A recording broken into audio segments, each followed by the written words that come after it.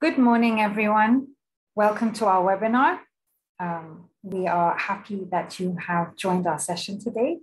My name is Refaat. I am a private sector specialist with IFC's employability program, Vitae, and I will be moderating this session.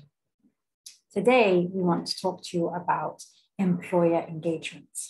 We know that many education institutions, including some of our clients, struggle with this.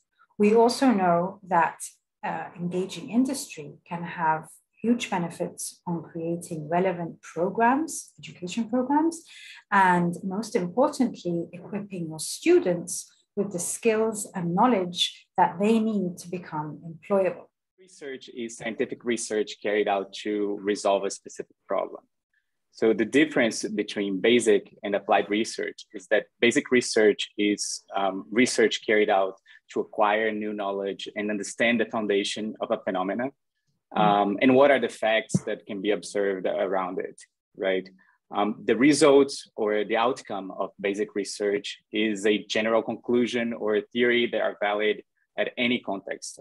It means that the results are atemporal or timeless. Whereas in applied research is scientific research carried out to solve or propose solutions to practical problems. The results are only valid for that specific context of study. It can be in the form of prototypes, clinical studies, reports, or even vaccines.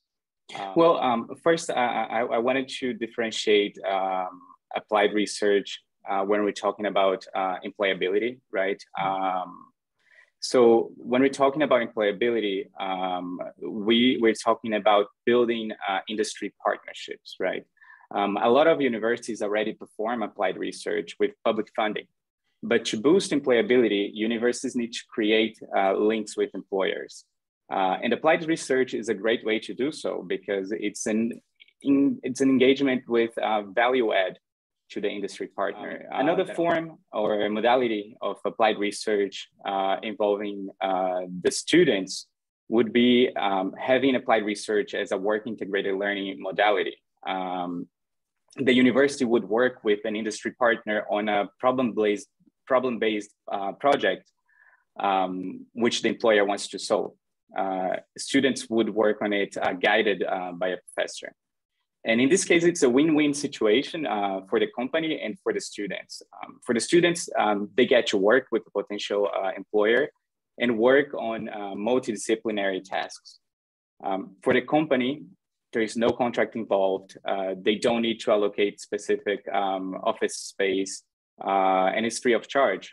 They only need to dedicate some time to support students through the process with the industry expertise and giving feedback. This modality is often known as project-based learning or challenge-based learning, and it can be worked as part of the curriculum. As an applied and technical university, we're very keen on applied research and not open-ended blue ocean research. In this regard, we approach it in two main paths. The first one is the research that is led by a faculty member. In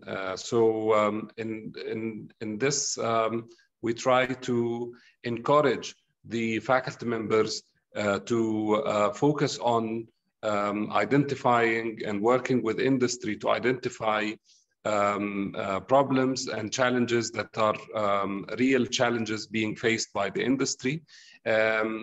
And we try to encourage the faculty members also to involve students. Or the other path is where the student is actually at the core of the research project. When the students embark on the apprenticeship, which is what we call, or the name we have at HTU for work integrated learning, and it's an 8-month experience with employers. So each student has to do an 8-month long work integrated learning. They do also during this period what we call a research project. We identify a problem or a challenge, and the student takes the lead on this with the assistant or with the assistance of an academic mentor from the university and a workplace mentor. So they define together a problem, and the student works while working and getting the experience with the employer. The student works on solving a real life problem for that employer with the involvement of the academic mentor. The results usually are or at least from what we see with the first batch and the second batch of our students, are very, very encouraging. We can come up with one of the good examples was a student who worked with a company, agricultural company. He was an electrical engineering student, and he came up with a control system to control a set of water pumps that basically consume the majority of the energy on that agricultural project. And he managed to reduce the energy consumption significantly by designing and implementing and building this control system. Universities have worked very hard to educate students. Colleges, polytechnics have worked very hard to train them. But what we've noticed in the last 30 years is two factors.